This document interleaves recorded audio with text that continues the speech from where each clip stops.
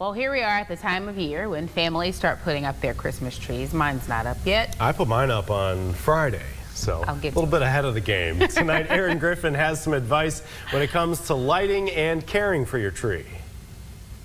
We are only 26 days away from Christmas, and many people are buying Christmas trees. Edwin Buteau and his wife stopped by All Seasons Home Garden and Landscaping Showplace to find the perfect tree.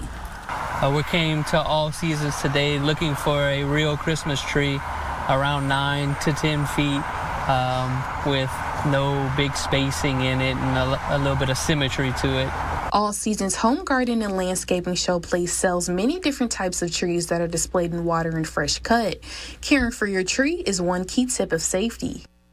So people that love to light their trees up, especially if you go inside the branch and wrap the wires in there to where you have a high concentration, use surge protectors. So instead of putting a whole bunch of strings into each other, get a surge protector and disperse those strings. You'll better plug in a lot more.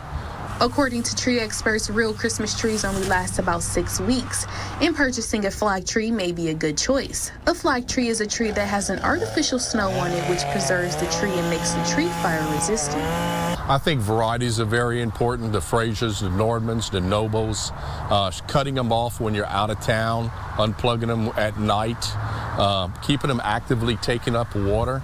All these varieties do a very good job of storing as far as staying fresh the longest.